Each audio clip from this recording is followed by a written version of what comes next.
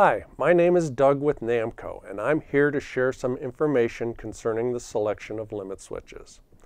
Switches have different operating characteristics which offer many advantages or disadvantages in a specific application.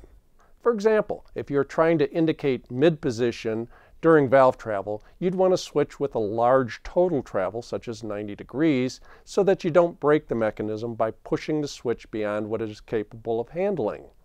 If you had this same movement with a switch with a shorter total travel, you could very easily destroy the switch simply by poor setup, something we all want to avoid.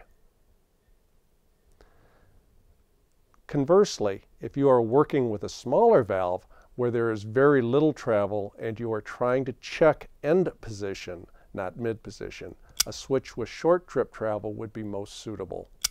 If you try to use a switch with longer trip travel in the same application, you may not be able to set the switch up so that it'll even see enough movement to trip.